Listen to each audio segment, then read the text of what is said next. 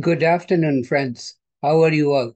Today we are going to discuss about a problem on calculation of expected value of a probability distribution.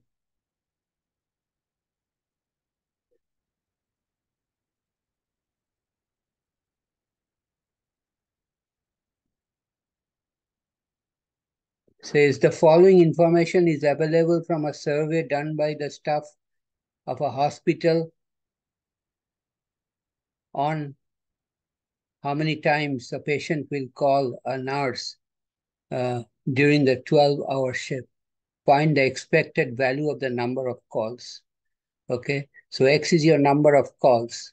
Okay, and number of patients, for example, number of patients who do not call at all is 4. Number of patients who call the nurse once is 8. Number of patients who call the nurse twice is 16, and so forth. This is a discrete probability distribution. So the first thing we will do is find total of these, which is the sample size, n. This is sample size.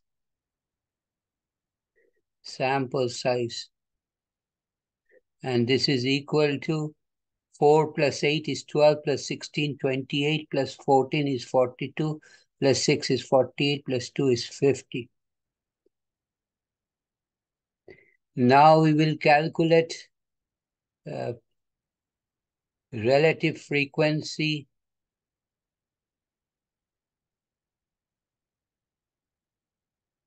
relative frequency let me erase that and write it again. So,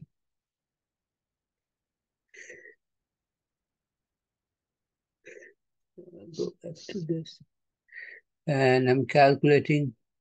Let me write it in real letters. Relative frequency, which, as you know, is defined by F over N. Relative frequency is same as probability.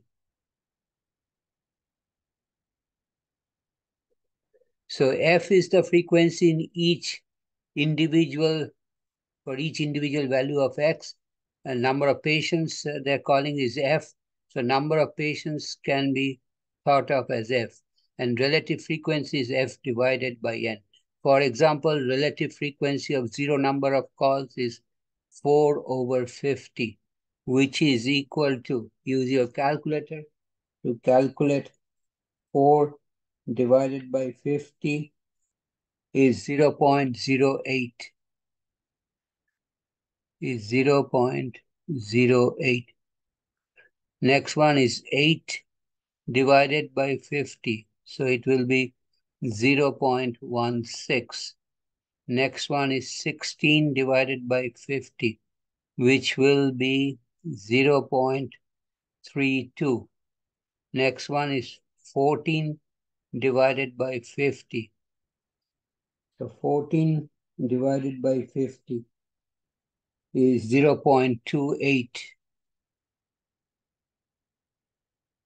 Next one will be 6 divided by 50. So 6 divided by 50 is 0.12. And the last one will be 2 divided by 50, which is 2 divided by 50 is equal to 0.04. Okay, if you add all the relative frequency, you will get 1, because sum of all the relative frequency is 1 or 100%. Now you have been asked to find the expected value of the number of calls. Expected value is written as E parenthesis X, which is also equal to the mean, is equal to sum of X times P of X, or probability. So basically, you multiply each X with the corresponding probability and add them up. And that would be the long way of doing it. The short way of doing it is in your calculator. So in your calculator, what will you do? First, you will press the second button, then plus button, then number 4 button, number plus, then 4. You'll get clear all list in your calculator, and you hit enter, you'll get done. That means you have cleared the memories of the calculator. Next step, you press Stat and then select number 1 or press number 1. Okay, and that will be edit button. So enter X values in L1 and probability values in L2. L1 stands for list 1 and L2 stands for list 2. Okay, so if I get a bit up.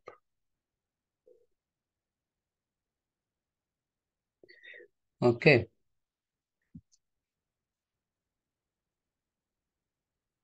So that's what we'll do. Second button, then plus on top of enter, then number 4, clear all is done, then stat button, then number 1, which is edit, and we're going to enter the X values in L1, which is 0, 1, 2, 3, 4, and 5.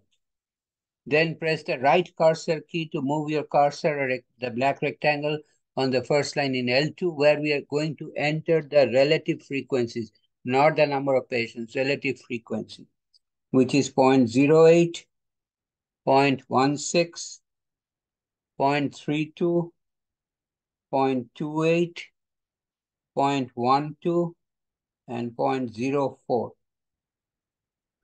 So now we have entered L1 values of X and L2.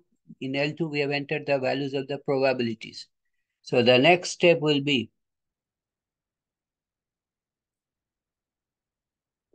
press the Stat button again. Then highlight Calc on the top row. Then number 1. Press number 1. So Stat, Calc, number 1. When you do that, you will get on your calculator screen 1 var stats. Var stands for one variable stats. Okay. The first line is list. Normally, it is already set on the calculator as L1. That is where you have X values. Next line is frequency list. It should be empty, nothing after the colon. We have to make it L2 because we have entered the relative frequency or probability in L2. So we press the second button and then 2, and we will get L2. The second button and then 2 in frequency list. Second button and 2. And then we bring the cursor on the last line, which is calculate. Cursor means the black rectangle, and we bring the cursor with the down arrow key. Bring it on calculate and hit enter.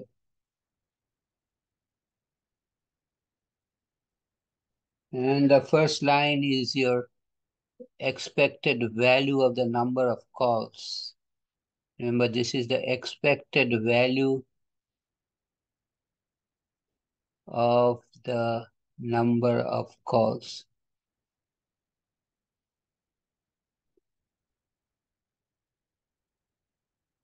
And EX is also given as mu, which is mean. And in our calculator, it will be shown as X bar. The reason is the calculator does not know whether it's a sample or a population data, so it gives X bar. Anyways, the formula for X bar and mu are the same. So X bar is 2.32.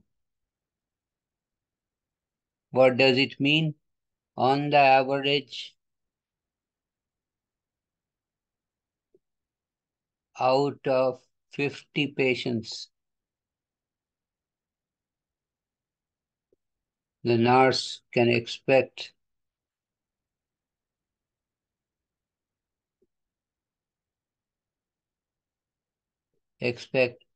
to receive 2.32 calls in a shift.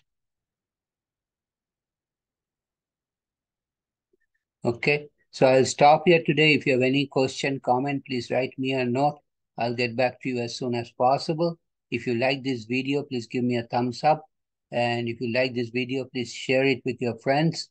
And please, you and your friends subscribe to my channel by hitting the red subscribe button at the bottom right corner. Thanks for watching, and I will see you next time with another interesting problem, interesting solution. Take care. Have a nice day.